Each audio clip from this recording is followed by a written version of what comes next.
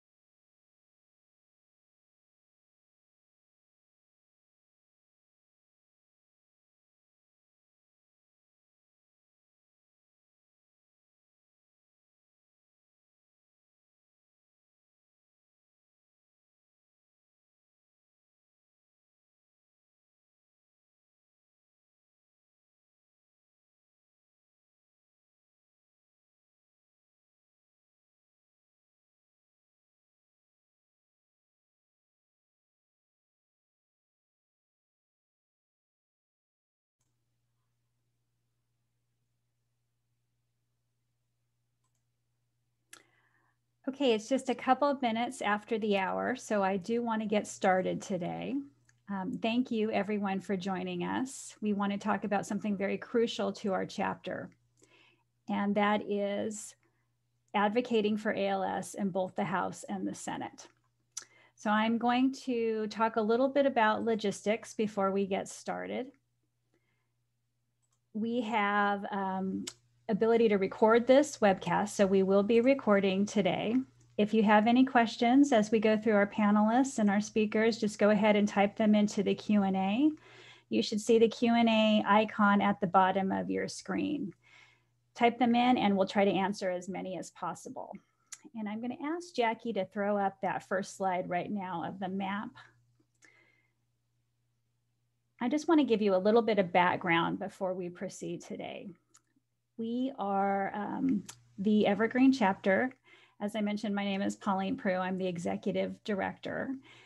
And we serve about 850 people who have ALS in 4 states: Washington, Idaho, Montana, and Alaska. We have the largest ALS chapter in the nation in square footage, which means we are represented by a large group of legislators, 22 legislators to be exact. Now, the size of our territory and just the sheer number of House and Senate members we work with poses a few challenges for our small but mighty chapter advocacy team. So I'm asking everyone on this webinar for a favor. And Jackie, if you could throw up that next slide. First off, please register with the ALS Association to be an ALS advocate. You can go to their website and complete a form and receive email action alerts. These alerts will notify you when to contact your House and Senate member. These alerts provide all the information you need. They even provide a script you can use. They make it really simple, and I'm asking everyone to go and sign up. And I can send that link out in emails after this webinar. My second request is for you to consider joining the Evergreen Chapter Action Network. Our goal is to identify an ALS champion in each congressional district. Now, we can have more than one champion, but we need at least one. And this person's job would be to reach out to his or her House and Senate members after they receive the ALS Association's action alerts. So that way we know that we are blanketing all of our House and Senate members in our territory with the ALS message. Now, if you're interested in joining this Evergreen Chapter Action Alert, please send me an email and I will send you more information. And at this point, I am going to introduce our first speaker. I am honored to have Abram Bieliauskas with us today. Abram joined the ALS Association in 2017 and works with Kathleen Sheehan, Vice President of Public Policy, to lobby Congress and the administration on the association's various public policy priorities. Abram previously worked with the Pancreatic Cancer Action Network, where he oversaw a national grassroots network and lobbied for increased cancer research funding. Abram also worked on Capitol Hill in both the US House and on the Senate side. Abram is going to talk to you a little bit about our past legislative successes, as well as this year's priorities. Abram, thank you so much for being here, and I'm going to turn it over to you. Again, you can ask questions in the Q&A function, and we can have Abram answer them after he talks today. All right, fantastic. Thank you so much, Pauline. Can you hear me? All right, perfect. A vital question nowadays is everything is remote and we're trying to figure out technology together. Well, thank you all so much for joining us. I'm really excited to be speaking with you all today about our ALS Association accomplishments and our priorities for this year and this Congress. And I'm really excited just to kick off things straight from the bat. We've actually have a very recent accomplishment that I wasn't even able to get up on the slide today. Just about a couple hours ago, President Biden signed into law what is called a technical fix to the ALS Disability Insurance Access Act, which is the first bullet up here that we passed last year. And it made SSDI benefits retroactive for all people with ALS. So as of today, no person with ALS should be on the waiting list for SSDI benefits if they're eligible. And so the ALS Disability Insurance Access Act, which passed last year, before this technical fix was signed into law today, only people with ALS who applied after December 23rd, 2020 were eligible. Now everybody is, even if they applied before then. So if you're currently waiting for SSDI, I encourage you to go to als.org/blog and then select the advocacy checkbox so that you can filter by those topics, and you'll see a great FAQ there for how to access those benefits. But aside from this incredible win last year that was this SSDI benefit waiver, we were also successful in boosting funding for the ALS research program at the Department of Defense by doubling it from 20 million to 40 million, doubling it for the second time in 2 years. The year prior, we doubled it from 10 to 20 million. That is incredible, and it's thanks to all the advocacy of all of you out there. And that is why we need you all to register with the Evergreen Chapter to help us cover all of those congressional districts. Another example is boosting funding for NIH to 83 million, up to 105 million in 2019. That's also huge. NIH is the largest funder of ALS research in the world. And we also removed non-invasive ventilators from CMS's competitive bidding program, which would have made it impossible for people with ALS to access support from respiratory therapists to actually use those devices. And so last year was quite a busy year, lots of successes, and all due to all of your efforts. So let me see if I can make this go forward. All right, and so into our priorities for this year. So we have a bigger agenda than we have ever had before. And each thing roughly falls into these 5 buckets. The first one is accelerating development, approval, and access to effective new treatments. And that includes the Accelerating Access to Critical Therapies for ALS, or Act for ALS Act, and the Promising Pathway Act. And I'll get in a little bit of those to a little bit more in just a moment, but we are thrilled to be supporting those bills and are going to be fighting hard to make sure that they become law. Next is increasing federal funding for ALS research. That's the annual appropriations process, and that's how we were able to double funding for the DoD program and for increasing that level of funding for NIH. So we're always going to be focused on that every single year. We need more research in order to identify biomarkers, treatments, and cures. Next is making sure that people with ALS and their families have the highest, most affordable, most accessible health care that there is. And that includes protecting pre-existing conditions protections under the Affordable Care Act, increasing access to durable medical equipment like non-invasive ventilators, like complex rehab technology and wheelchairs, and also medications. Also permanently extending access to telehealth. That's been essential to providing access to medical care and to clinical trials throughout the pandemic, and that's something that shouldn't stop. And finally, increasing benefits for veterans with ALS and their families. So getting a little bit more into one of our first priorities within that first bucket of really drug development, we want to see the Act for ALS reintroduced and passed as soon as possible. The Act for ALS, in a nutshell, authorizes $100 million every year for 5 years, so for a total of $500 million for 4 different components. This money would be used to fund new ALS research at the Food and Drug Administration that would increase the number of clinical trials, look into how to increase innovation, patient input on the trials, you name it, really creating some new innovative clinical trials. The next is a novel idea, which is a new grant system to provide access to experimental therapies. Unfortunately, the current drug approval process it doesn't provide access to experimental drugs in many circumstances at all prior to their approval by the FDA, and that needs to change, especially for ALS. And so this bill would provide some money to provide that opportunity. Next, it would create the first federal entity explicitly charged with developing treatments for neurodegenerative diseases. So there is no part of the federal government that's explicitly focused on this in the neurospace. So this would be essential to pushing forward drug development. And then finally, it would create an action plan to accelerate the fight for all these neurodegenerative diseases.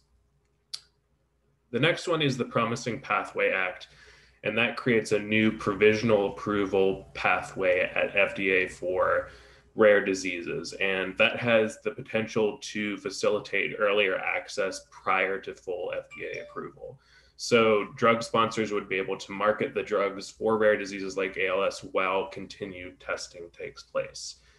This is essential because, like I mentioned, there are very limited chances to get access to experimental treatments under the current system, and making sure that FDA is fully funded and provided with all the staff they need and all of the regulatory authority they need to accelerate drug development and be flexible in this way is absolutely essential. And so the Promising Pathway Act would create that new pathway that would simultaneously potentially provide access to experimental therapies while studies continue. And this is something that has been very successful in Canada, in the European Union, in Australia, and there's no reason why it can't be successful here. Next is the biggest bucket, and this is what we are currently focused on because the annual appropriations process is happening right now, and that is to increase funding for ALS research across the board. And so we were extremely excited to be pursuing some new requests and increased requests across the board. So first, we're seeking at least $130 million for ALS research at NIH, at least $60 million for ALS research at the Department of Defense's ALS research program. So that's a $20 million increase over last year. Continued funding at $10 million for the CDC's National ALS Registry and Biorepository. And then one of our new requests is at least $50 million for ALS research at the FDA's Orphan Products Grants Program. And then also $1 million to commission a new National Academies study on making ALS a livable disease. And I'm going to go into each of those now.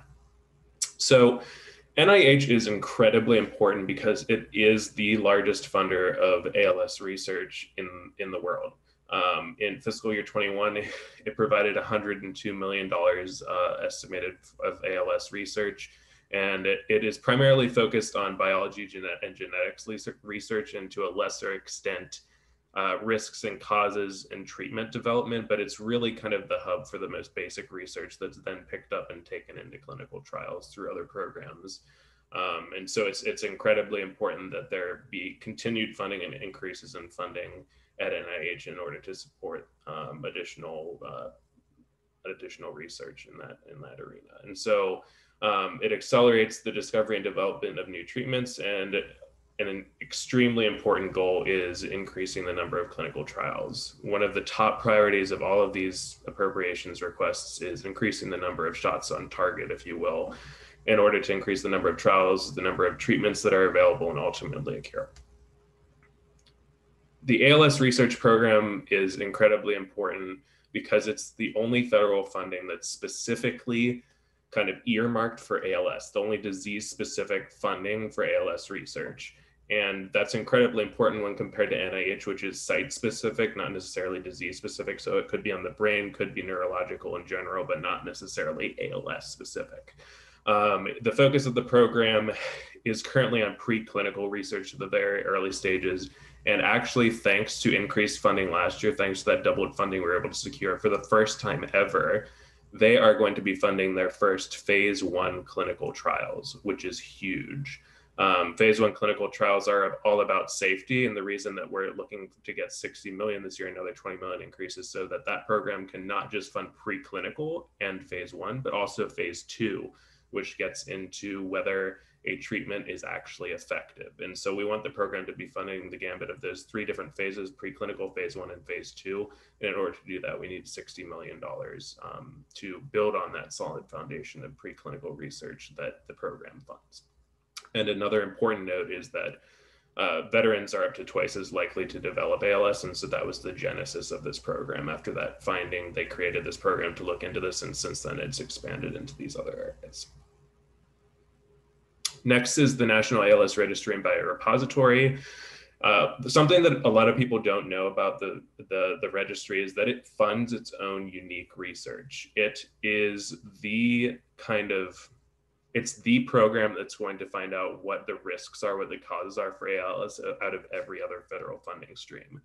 It's uniquely looking at risk factors and environmental factors, and continued funding is essential to making sure that progress continues to get made. There just isn't another federal agency that does the amount and focus of that kind of federal work, but it also collects biosamples, connects people with ALS to clinical trials, and measures incidence and prevalence. So we want to see continued funding there. We also have 2 new asks that I mentioned. The first is that 50 million for the FDA's Orphan Products Grants Program, and then the NAS study. And I'm going to go into more of that right now. So our new requests, and in order to kind of give you all a foundation for where these requests are, I hope you can kind of see my cursor, but if not, I'm over here on the left side of the page at Biology and Genetics of ALS, Risk Factors and Causes. So top left, Biology and Genetics of ALS, that's kind of NIH's area. And when I'm saying NIH's area and kind of assigning different agencies to the different portfolios here, it's in general terms. NIH funds things across all of these portfolios, but just to kind of give you guys a better idea of where most of the funding is as it aligns with the federal programs that are out there. In general, NIH is mostly focused on biology and genetics of ALS. The CDC right below it is focused on risk and causes of ALS. Preclinical drug discovery and biomarker research, that's the DoD ALSRP. And then this new area, this phase 1, phase 2, phase 3, I just mentioned that ALSRP is now not just going to be doing preclinical drug discovery and biomarker research. Thanks to this increased funding, they're actually going to start directly funding these phase 1 trials. But where this phase 1 or phase 2 and phase 3 are, that's where the FDA Orphan Products Grants Program comes in. And that's one of our new requests. So OPGP is Orphan Products Grants Program. Orphan Products Grants Program is really unique in that it funds well-controlled, efficient, and innovative clinical studies that evaluate safety and efficacy of disease treatments for rare diseases. It is funding clinical trials. And as I mentioned, we need more shots on target in order to identify what works, what doesn't. And the only way to do that is to increase the number of clinical trials. And so the reason that we're seeking such aggressive increased funding across the board, across federal programs, is because we need to increase the number of clinical trials in order to increase the number of options and shots on target until we hit something that we know is going to be effective and help people with ALS. The program has actually already funded 6 ALS clinical studies. I honestly am not the researcher of the bunch. I hope that you all know what BCAA and gabapentin and all of this are. I don't really know a whole lot about any of those, but those are just some examples of the trials that they've funded. And if we're able to provide 50 million just for ALS, and so keep in mind that the Orphan Products Grants Program is currently funding research for all orphan diseases, which are any disease in the United States that impacts fewer than 200,000 people, those are called orphan diseases. And so this program is not just funding ALS research right now, and it hasn't funded much of it, but we want to increase funding just for ALS to 50 million in order for them to provide funding for ALS clinical trials, to really fund innovative studies and regulatory science that pulls through all of that promising preclinical research through phase 1, through phase 2, and through phase 3 to those confirmatory studies that actually prove efficacy. And so this program is just essential, and it's very complementary and non-duplicative of the rest of the funding that is taking place, whether it be by the ALS Association, any of the private sector, any of the other federal agencies out there.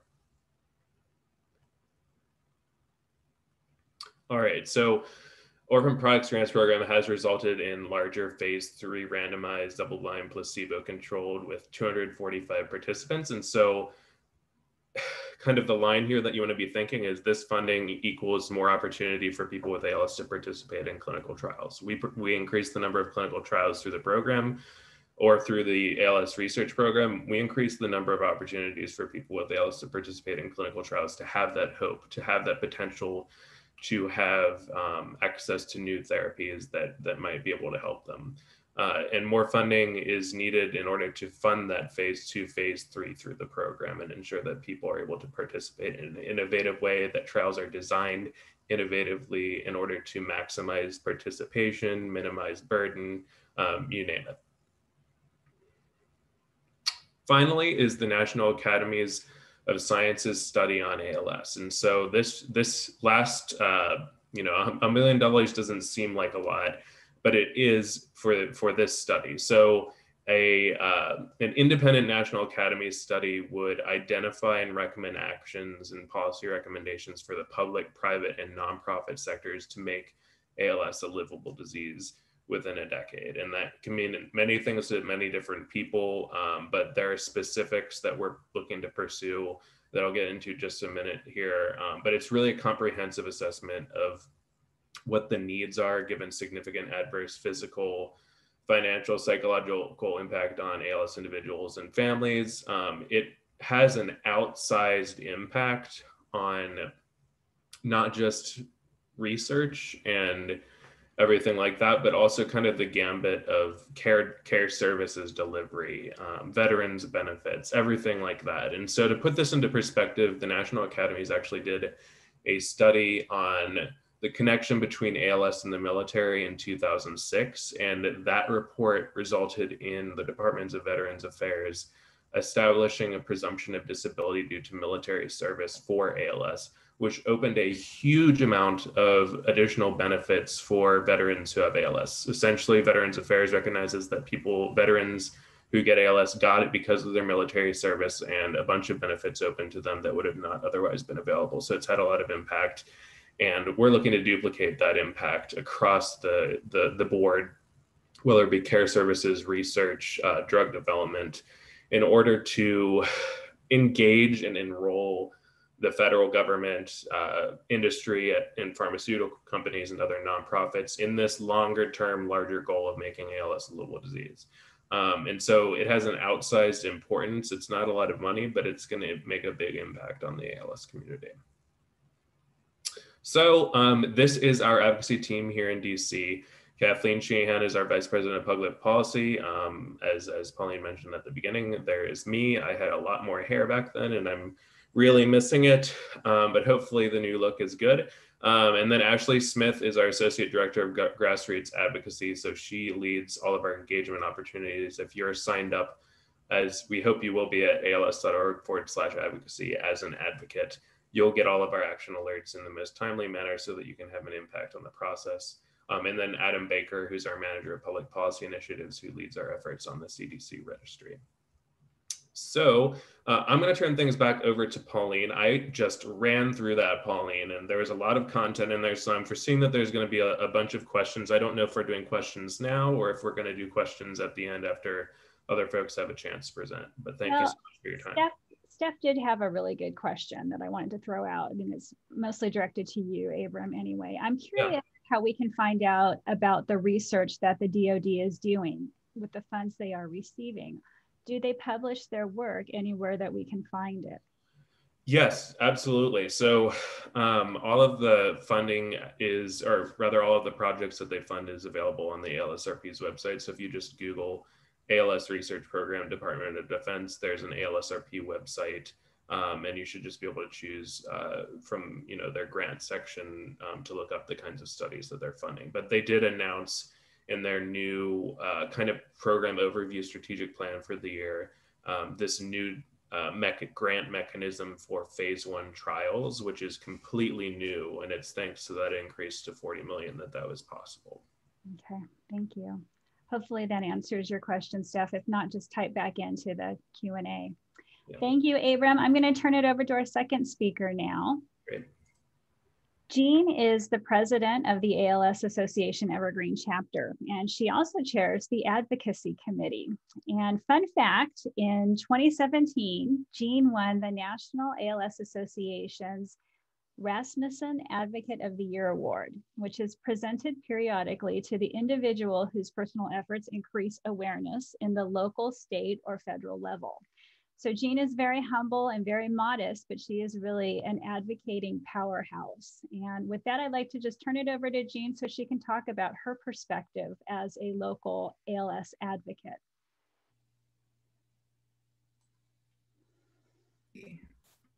Okay, I'm unmuted now, right? You are unmuted. We can't see you, but you are unmuted.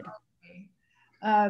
My name is Jean Gronewald. I've been a volunteer for the Evergreen Chapter for over 10 years and an advocate for the ALS Association for 8 years.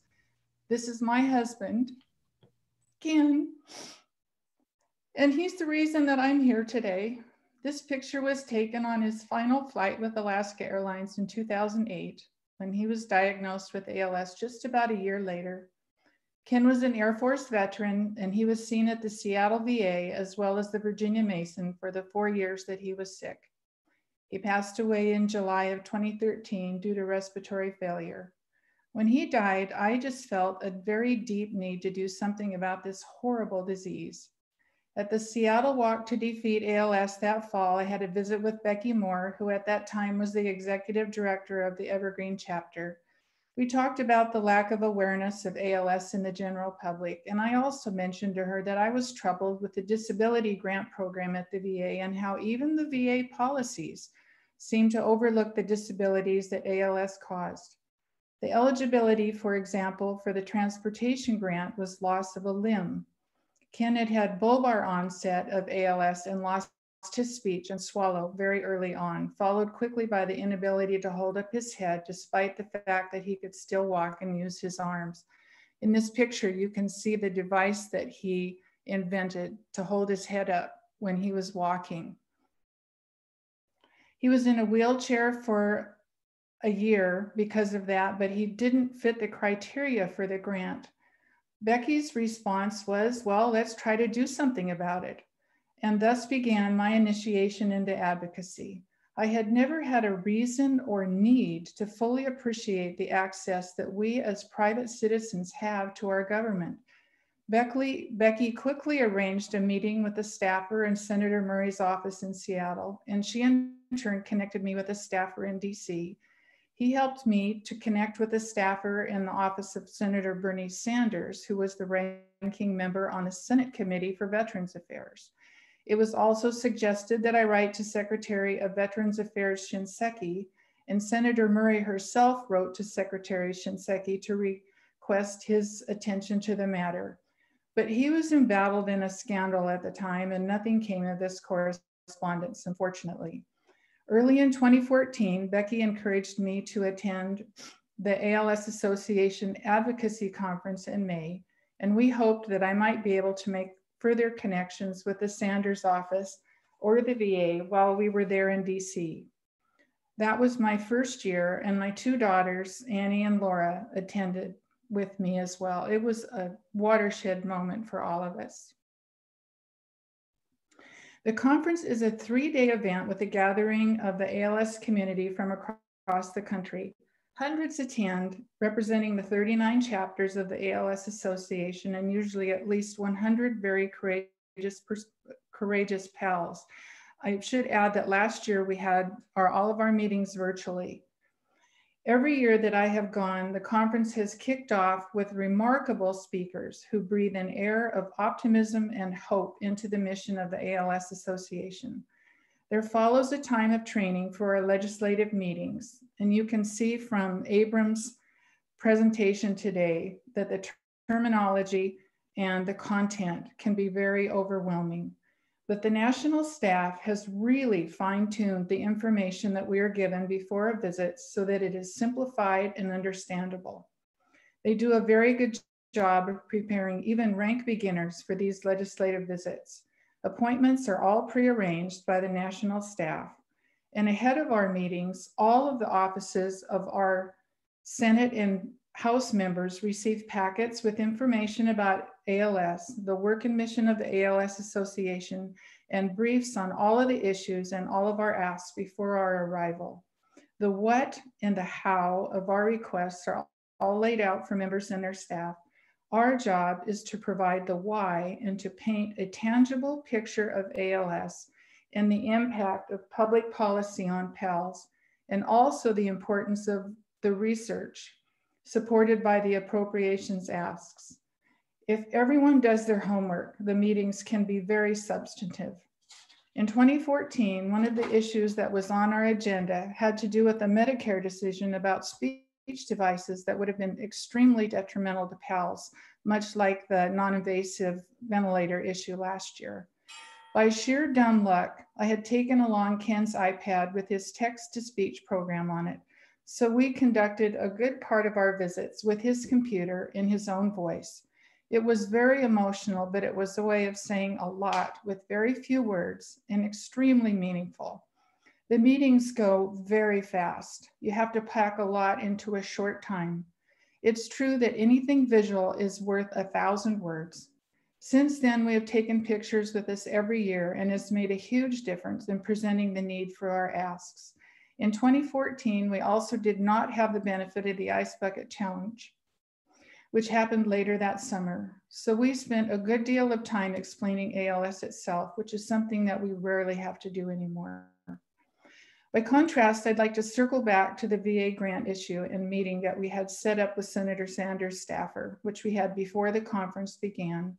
It was a complete disaster. None of us was prepared. Despite our correspondence over 3 months explaining the purpose of our visit, he still had no idea what ALS was. He had not done his homework. I had no pictures. I told him that Ken couldn't hold up his head, and his response was, "You're kidding," which was understandable, but not helpful. But when I got back home from the conference, the social worker from the Seattle VA had contacted me to let me know that the VA was tweaking their disability housing grant.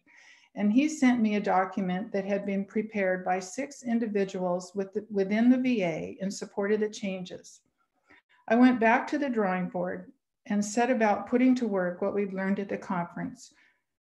I rewrote the letter that we had previously sent out, making it more concise, and I included pictures of Ken's predicament in his wheelchair. I sent these letters to each of the individuals whose names appeared in the document. The Ice Bucket Challenge happened in August. ALS was suddenly very much in the public discussion.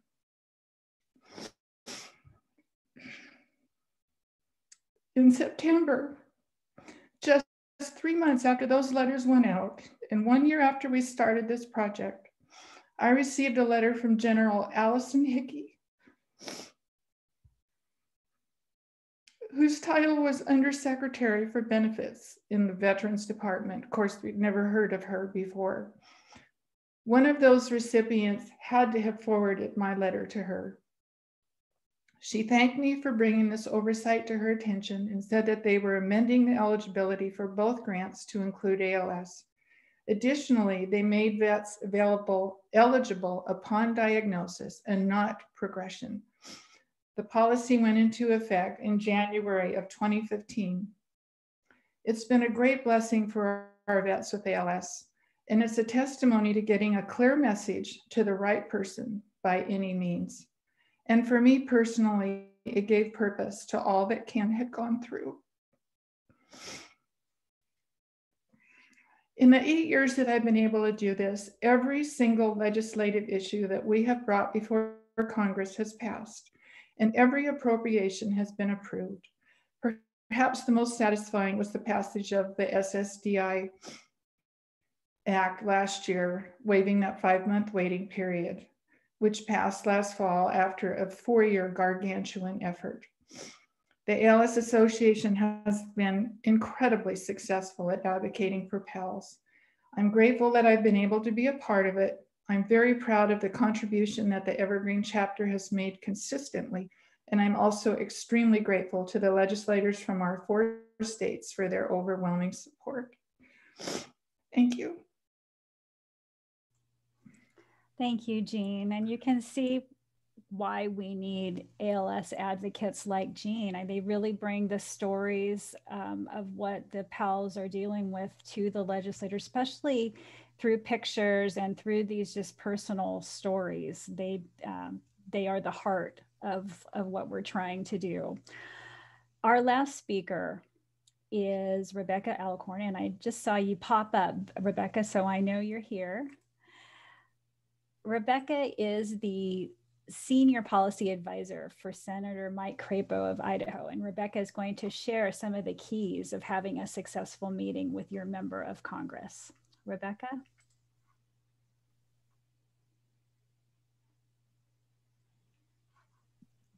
Hi, sorry, it took me a moment to unmute my audio. So I was really thankful I got to listen to your story, Jean. That was very impactful. So I'm the Senior Policy Advisor for Senator Mike Crapo. I handle several matters, including healthcare issues. And I'm just going to share some of my tips for a successful meeting with your legislator. So a little bit on my background, more in depth, is I actually started on the House side. I did healthcare policy for a Congresswoman before coming over as a legislative correspondent to Senator Mike Crapo. So I can share a little bit of my bicameral experience with you. And I think that's just a helpful perspective. So the first thing that you'd like to do is make sure to plan ahead, find out which staffer. I think it might have skipped ahead, but find out which staffer is responsible for the issues you want to talk about. So in this case, it would be healthcare, and reach out to them, or reach out to the senator or representative scheduler if you'd like to try to get a meeting with them. Sometimes you're not able to get that meeting just because of time limitations, but it's always worth a shot. I know Senator Crapo likes to meet with all the Idahoans he can.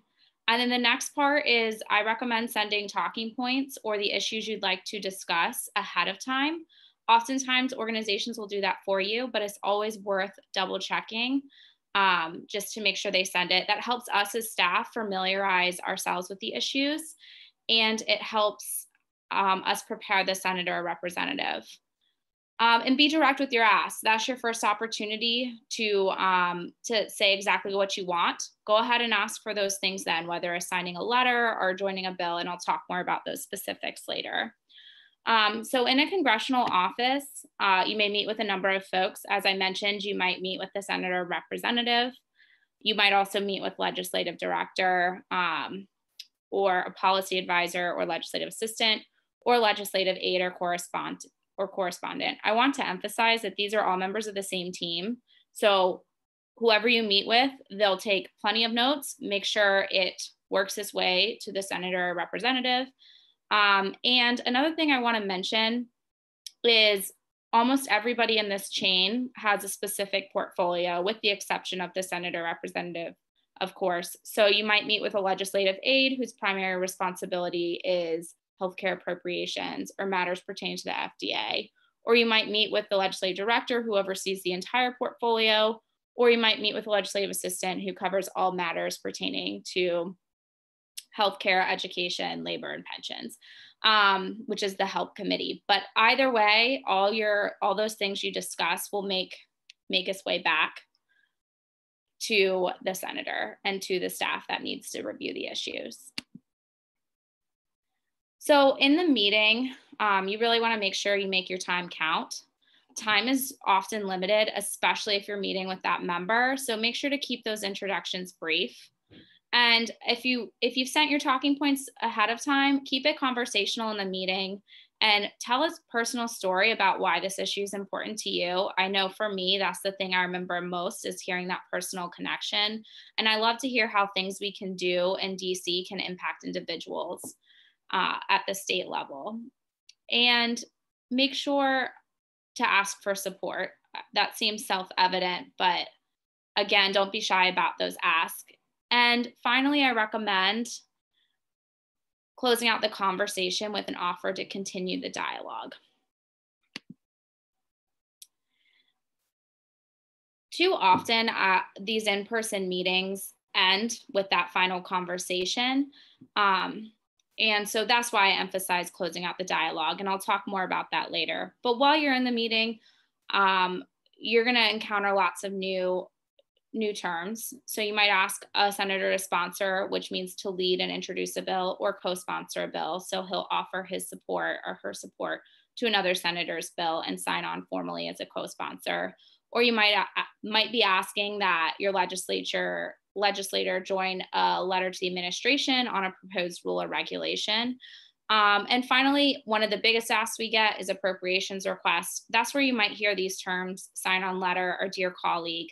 Those are internal letters, and it's ways for senators to get other senators behind them with support. So funding for the NIH, for example. And you're not expected at all to know these terms. We as staff have to go through the learning process here. So I recommend, if there's something unfamiliar, raising that issue with the organization you're working with, or talking about it with us in the meeting candidly. We're here to be helpful to you all as well. And so finally, I mentioned briefly, don't let the meeting end after that in-person or virtual or phone call or Skype meeting. Stay on our radar. Send us thank you notes. We love those, but I recommend in today's world, just send us a quick email. And that way you can reiterate your issues. And if you meet with the Senate representative, you can also send a handwritten note on top of that. Another thing that I didn't include here, but I'd like to just emphasize, is we all have state and district staff. And while we'd love to meet with you when we're in the state or the district, since many of us work out of DC, I also recommend making those connections with your state staff, because they're the closest to home and they can serve as a bridge between the state and DC. And it's just great to know everybody in the office who can help you out on issues, especially if you have a casework issue that comes up. And that's my presentation. Thank you, Rebecca. I appreciate that. Right now, it doesn't look like we have any questions. So I do want to go back to my request to have everybody become an ALS advocate. Go to the ALS's website and register as an advocate. You'll receive those action alerts. Rebecca talked about, make sure you send your talking points. And I can tell you from experience, the ALS Association does a wonderful job as far as getting you prepared for those meetings. So register as an ALS advocate. If you would like to be part of our Evergreen Chapter Action Network and be a point person in your congressional district, please reach out to me with an email, pauline@elsa-ec.org. And we are putting together this action network. We're really excited about it, and we're hoping to get a person from every one of our congressional districts. With that, I am going to open it up to the panel and see if they have any closing thoughts. I want to thank all of our speakers for being here today. Again, thank you for joining us. This is a really crucial topic for our chapter. And to answer Jeff's question, yes, the Action Network is a new effort. That is something that we are targeting to have an advocate and ALS champion advocate in every one of our congressional districts. And we just feel like it will be so much easier when the ALS Association sends us those alerts to know that you have your person that you're reaching out to, and we will cover our entire territory and make sure that ALS message is heard. So thank you very much. Abram or Rebecca, Jean, anything to add before we sign off? Well, I just really want to thank you for having us and giving us the chance to speak to folks. I couldn't really say it better myself, Pauline. Really, please do join our efforts at als.org/advocacy, where you can sign up on the Advocacy Action Center to receive our updates and our action alerts. I would just flag for you that one of the terms that Rebecca mentioned, the Dear Colleague letter, a letter that's circulated amongst members of Congress to build support for legislative priorities of theirs, whether it's trying to get members to sign onto a bill or currently to support appropriations requests for specific research programs. That process just kicked off. It happens every year around this time. It's always sort of delayed. But I would just flag for you that the annual ALS appropriations Dear Colleague letter is currently circulating in the House of Representatives. And that letter is currently open for signature by members of the House. So please do encourage your representatives to sign on to that letter. You can take action and send a letter to them on the Action Center. So again, als.org/advocacy, sign up for our advocacy alerts, and you should be able to just complete that action right there on the website.